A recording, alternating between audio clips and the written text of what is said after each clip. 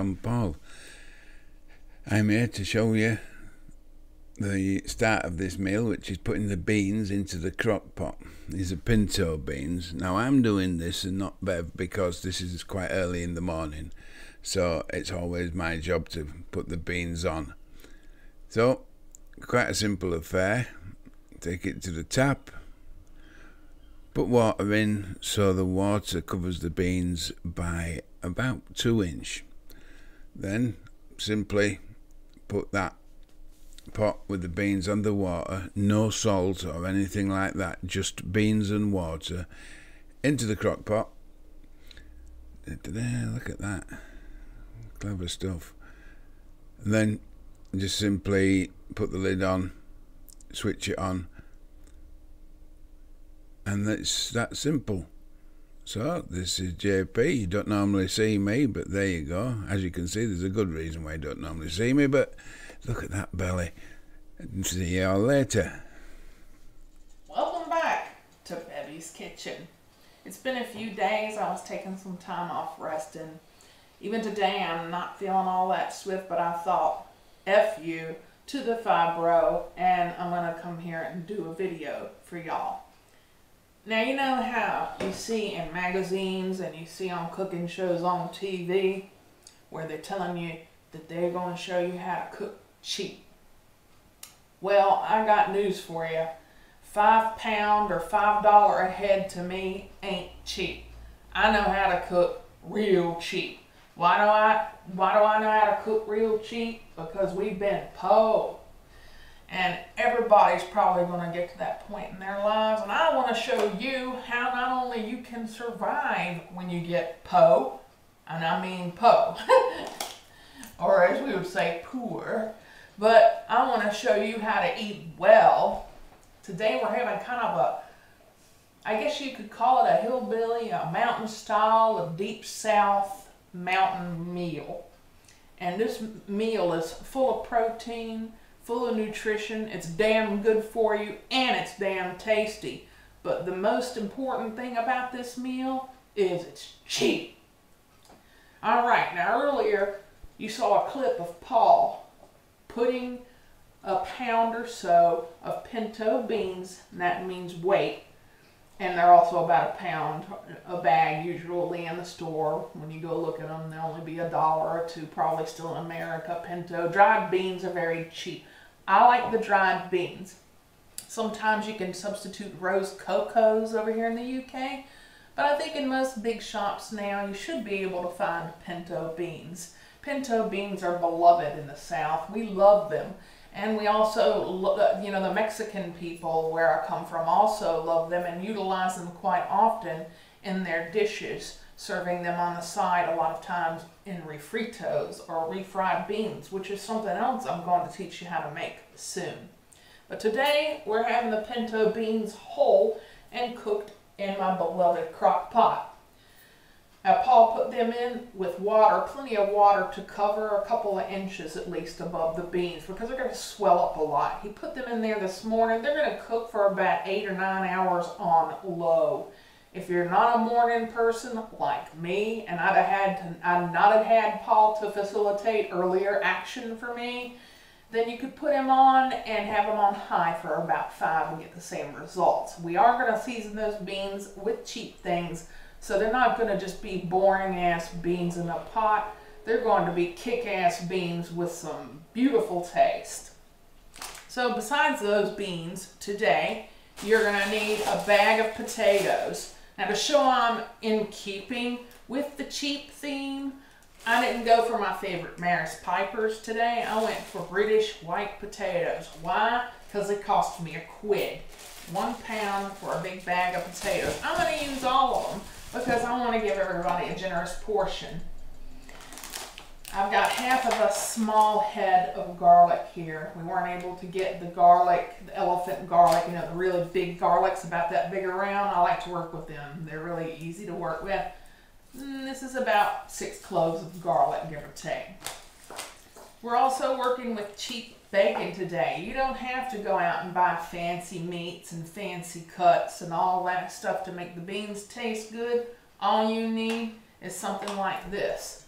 This is smoked back bacon, and it's 350 grams. They were going on a 2 for £3 sale. We bought 2. They stay good a long time, so one went in the fridge and will go on my black-eyed peas, which I'll also be showing you. They have a very distinctive flavor, which will weld the smoky flavor of the bacon. We're using this whole pack of bacon. No, it's not that much fat. Most of it's lean meat, but that little bit of fat in there that you see, it really contributes a lot of flavor. I've got a package of leeks today. These come trimmed and washed, but still I trim and wash them again to make sure, because leeks are renowned for being gritty. I don't waste a lot of the product though. Some people tell you to cut it off there and all that crap and only use the white parts. No. But anyways, this cost about £1, and it's 3 nice size leeks, which are going to be cooked with my white cabbage. My mother loved white cabbage. It is cheap as hell. This big head of cabbage cost us about 69p. It's weighty. You don't have to get one this big, but I'm serving 4 people and we're not really eating any meat per se. I mean, yes, there's some meat going in what we consider seasoning for the beans, and those beans are gonna make a lot of servings, you'll see. We'll have leftovers. But this is a good cabbage. I don't know how much it weighs. It's a good medium-sized white cabbage. I like white cabbage. It's cheap, it's easy to clean, it's delicious. I also am going to be using, even though this says beef flavored gravy crystals, these are our onion flavored gravy crystals. I'm not making homemade gravy today because I don't feel like it. You can if you like, but I would recommend chicken or vegetable or onion flavored gravy crystals for this meal. I don't often use the beef crystals. I just consider the original beef crystal gravy to be a bit dark and strong for a lot of my meals, except for beef. This is loved or hated in this country. Loved by many, also hated by many. I didn't know a damn thing about it until I moved here. This is Marmite. It's like a vegetable yeast extract substance. It is pungent and it has a very much flavor. Now, straight up, the lovers of Marmite will eat it. They'll spread it on toast. They'll tell you it's the best you've ever had in your life. But it is something that is an acquired taste. However, you can put this in things like gravies and stews and soups and sauces and beans, and no one will ever know. And we're not going to tell them, are we? It makes them taste boom. Salt. As you can see, I'm getting to the dredges of my Himalayan pink salt, but that's okay because we bought another one for £1.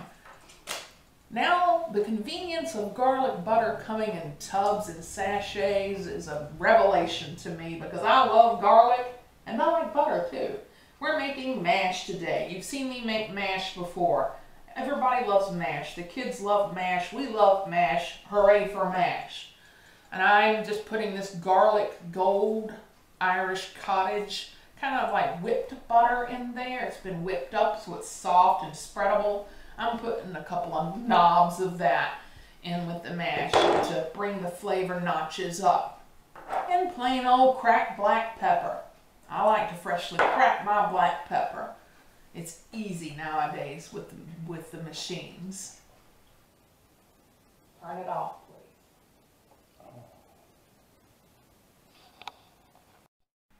Okay, so we're gonna get started showing you how to prep for this simple and extremely cheap meal in just a mo. By the way, we got a donburi recipe coming out soon. We taped the whole thing and then lost the middle of it somehow. It went into the black hole of tapehood. And we had done it, we had worked all day on that dish because it's quite a labor of love, donburi, and showing you how to make chashu pork for the donburi, which is a Japanese dish. But I'm going to do the middle part. We're going to retape the middle part again, stick it in there, and get it back out to you, because I don't want you to miss the opportunity on how to make donburi.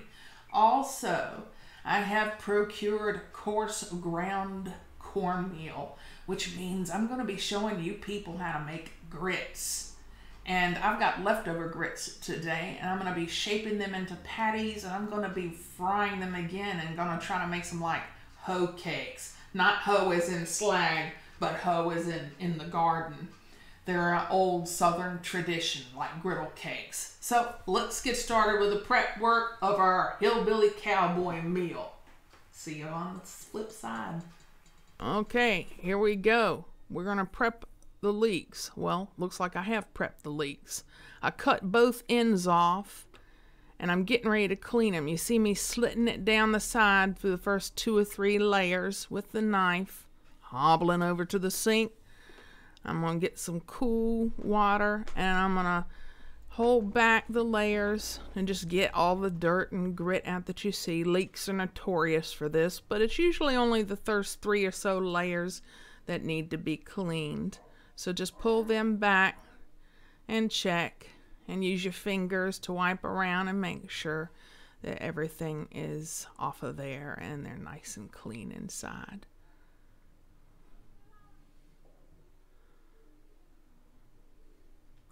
I had to take a good deal of the green part off of these leeks, but sometimes you don't have to. Now, this is my white cabbage. I'm taking off just the first couple leaves because they tend to get a bit bruised and a bit rubbery, you know, and they're not as crispy and fresh, so I just peel those away. And this is just a plain old cheap white cabbage. You'll find that it's very inexpensive, and it's excellent for these kind of recipes. And also it's excellent because it's a clean cabbage and doesn't take a lot of work for cleaning. It does, however, take some brute strength to slice through, as you can see. I think I said damn. I'm cutting around the core, as you can see. The core is facing upwards, and I'm using that as a guide, and I'm cutting down beside the core on all 4 sides. I think I'm enjoying listening to Ladysmith there. It's getting me in a jiggy dancy mood. I love it. Now I'm taking that and I'm slicing it into kind of like ribbons, thin strips. That's how I like to slice my cabbage. If you want to do it in chunks, do it in chunks. But I like the ribbons. I think they're really nice, and they do cook quite easily. They cook well when you've got them sliced thinly like that. And you can just put them in the bowl just like they don't have to take them apart. They're going to fall apart when you go to fry them. I see my buddy Paul is back there, my Sue. I don't know what exactly he's doing. I think he may be making us a cuppa. Peppermint tea for me always, and coffee for him. I only have 1 cup of coffee a day, and I'm still making strips and show. Lots of strips. I like lots of veg, as you know about me now. And I can show you there, I'm showing you that that's the core. You don't want that stuff. It's bitter and it's hard. So throw all that core part away and just use, you can get fairly close to the core, but don't use any of the solid part of the core. Now I'm taking my leeks and I'm just slicing them into discs, my leeks that I cleaned earlier, for our cabbage and leek fry up, or stir fry, or whatever the hell you want to call it. I'm showing you my garlic. I'm going to skin those garlic cloves. There's about 6 fat ones there because me like a lot of garlic. And I have shown you now, there's the ribbons in my tummy soon, and the discs and the garlic minced up small. Now for the next part of this dish, which is our garlicky mash, I'm going to take these cheap basic white potatoes, which I paid about £1 for, and peel them.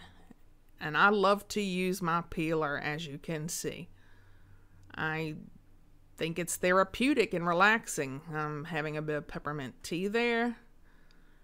All my potatoes have been magically peeled while he tried to get away. And I generally cut on a really big one, like both sides off, and then I cut down the middle of the big slice and then into chunks. You don't want to cut really big chunks because that's just going to make your potato cook longer. If you're going to mash it all up at the end of the day anyway, why the hell, cook it whole or cook it in big chunks? You want that shit to cook fast. So you cut it into little bite-sized pieces or so. And it's gonna, I don't know what the hell I'm listening to here. I guess it's still the Lady Smith. I can't remember the Mombasa. And there they are, all chunked up. Chunky chub. Always rinse your potatoes after you peel them to get any peeling bits off, to get the extra starches off, to get any dirt away. There's no point unless they're particularly... I'm eating my own hair here. I'm trying to grow my hair out. I wore a hawk for about 9 years, so yeah, it's a bit frustrating when my hair gets in my face. It's actually very frustrating. Not letting him escape. He's getting boiled. Don't worry about it. He's not gonna hurt us. Now, this is my bean pot, and my beans have been going for a couple of hours on high. And I'm taking my bacon now, a whole pack of it, yep, and this is smoked back bacon, and it was very cheap. Like I said, I think about 2 for £3. And I'm just using my kitchen shears because that's how I roll. And I'm cutting them into little pieces. I'm not being particular about the shape. I'm not wanting it to look pretty. It's going in a slow cooker. It's going in there for flavor. So I don't care what it looks like. And the shears just make it easy for my clumsy butt to cut all that bacon up quickly. If it makes my job easier, I'm gonna use it.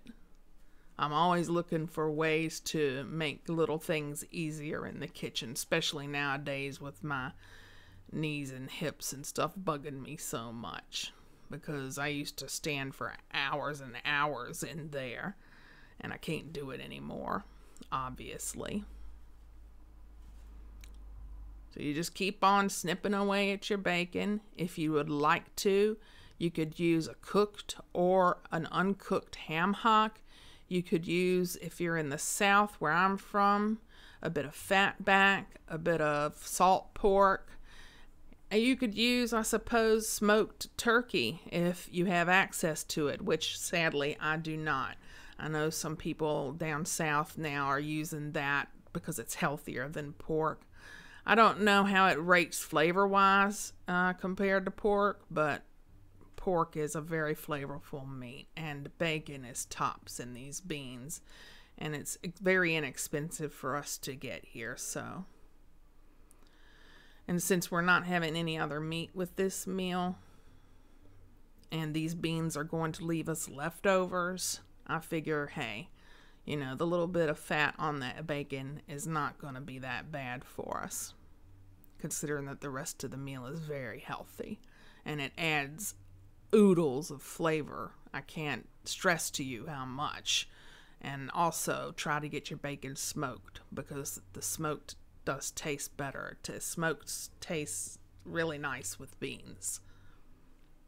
Now my cooker's closed back up and my bacon's in there, and we're getting ready to show you what happens in the last part, which is where the meal comes together. See the star of the show, my Build-A-Bear retired seahorse and her little baby, and me. I look like I just got some bad news. Oh, I just got told to smile. Ha! There's my chunked up potatoes back there, ready to be boiled, and they are covered with plenty of water.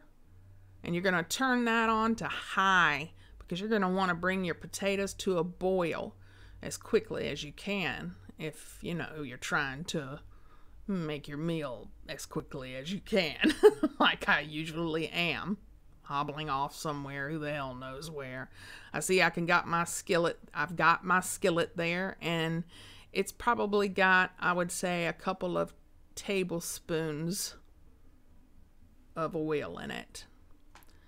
Liberally salt the potatoes before you boil them.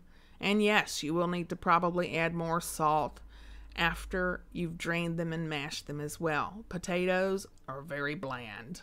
Yes, I remember now, that skillet's over there for my hoe cakes, and I have covered the bottom of the skillet with just plain old vegetable oil. I'm going to shallow fry the grits. I'm going to show you how to make grits. So this is what you do with the leftover grits. You take the cold leftover grits, shape them into patties, dip them in a bit of starch like cornstarch, flour, tapioca starch, and fry them, shallow fry them in some oil, and they made quite lovely corn cakes, hoe cakes, whatever the hell you want to call them.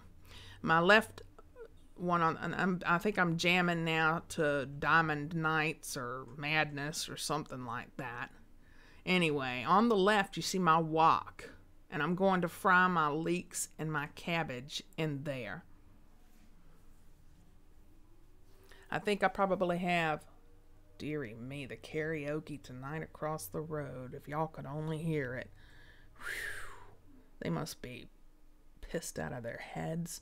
It was fun. Anyway, there's a couple of tablespoons of evu in there, and I'm just putting in my minced garlic now. I'm going to fry that till it's fragrant. That only takes 1 or 2 minutes. I have that heat on about medium. You don't want it too high because you're going to bring up smoke. You're going to burn your stuff. After that's fragrant, after a minute or so, you're going to put your leeks in, and you're just going to work them around, get them coated in the oil. You can press at them like I am to kind of separate the rings, but you don't have to, because a lot of that's going to happen on its own. And you're just going to do your leeks for another couple minutes until you start seeing a bit of sear on them, because you see my heat's going pretty good. It's medium to medium high there. Don't be afraid to put your heat up, and don't be afraid if you see a bit of scorching happening, a bit of brown, like griddle marks on there. That's a good thing. That's a nutty, yummy flavor. I'm really getting down here. I don't know what the heck I'm listening to, but I must be enjoying it. Like I said, I do love my music while I'm cooking. Now I'm putting my cabbage ribbons in there, and it's going to look like a hell of a lot when I get it all in there, but it will wilt down.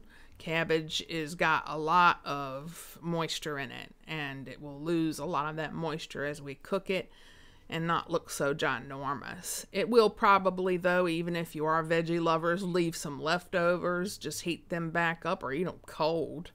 They're still yummy. Liberally salt your cabbage now.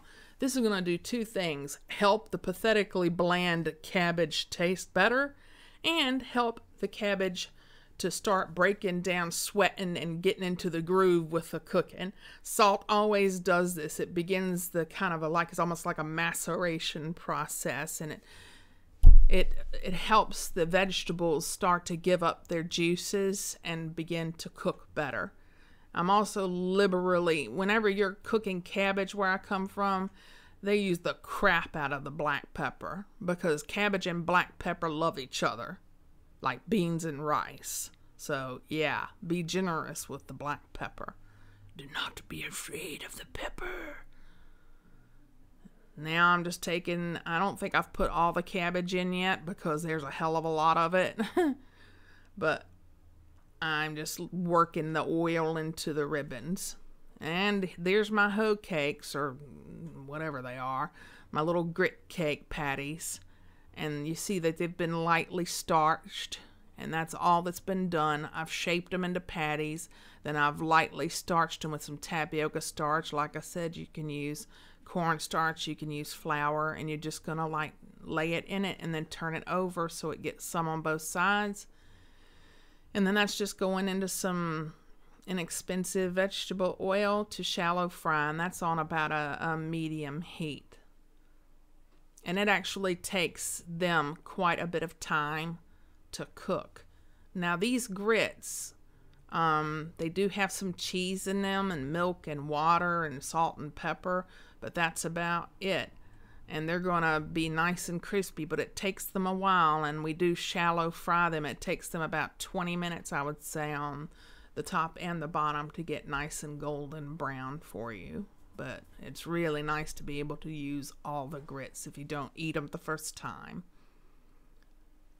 I'm seasoning them lightly there with the garlic powder granules, and I'll do it with the salt and pepper as well, because even though they have been previously seasoned, I just said, F it, put some garlic powder in there too. Even though there's fresh garlic in there, they taste different, and it actually works quite well when you use both. But hey, I love garlic, so it's up to your personal taste. Okay, I think I've got all my cabbage in there now, and it was quite a bit of cabbage, but like I say, I really love my veg. We all love it, but especially me. And, you know, you just work it around every couple of minutes, and then you let it sit a couple of minutes. Don't turn it around too much or stir it constantly, because you won't get any sear on it if you're doing that. And you do want a bit of sear. And I'm trying to show you here that when I'm finished, it's not mushy. It's still got a bit of bite, but it is kind of tender, and it does have a bit of scorch marks on it, and that's a good thing. And I'm going to cover that and keep it warm. Now, Paul's taken over from here because I think Paul is the mash master. So he's showing you that we got some garlic butter, and I think that's been whipped. And all he's done at this point is taken his potatoes, drained them, and left them in. His method's different than mine, and I think it's better than mine. And what he's doing is telling you, do not put milk in it first. So he's actually a mash genius, because I never knew that. And you can see that we have cooked the potatoes until they are quite tender. When you need to check them, and we cover them while we're cooking. When we get them up to a boil and they're bubbling away, we kind of switch that down to low and keep them covered. And we just let them bubble like that until they're fork tender, until a fork just slides easily into it and it even breaks them apart. That's okay. Doesn't matter if they're really soft, because that facilitates easy mashing for him, and it also means you don't have to use shit tons of butter and milk in there. I mean, there's no point in adding a ton of it when you don't need it. See, now he's putting a bit in, and he doesn't put tons, he doesn't put loads. He puts a bit, and then he works it in. See how he's kind of twisting his wrist, mashing and twisting? And you see how soft they look? They're going to be incredibly creamy. He just has a way with mash, so I would follow Paul's method if I was you, because he makes a damn good mash. At this point, he's adding just a touch more milk. It only looked like a tablespoon or two, so he doesn't use much. He uses less than me. And it appears that I'm pulling my hoe cakes out of the pan back there. They don't look very brown from here, but trust me, they're golden brown on both sides, and they're crunchy on the outside. They did stay kind of creamy on the inside, being that they were grits prior to the process, but it was kind of an interesting contrast, texture contrast, and everybody really enjoyed it.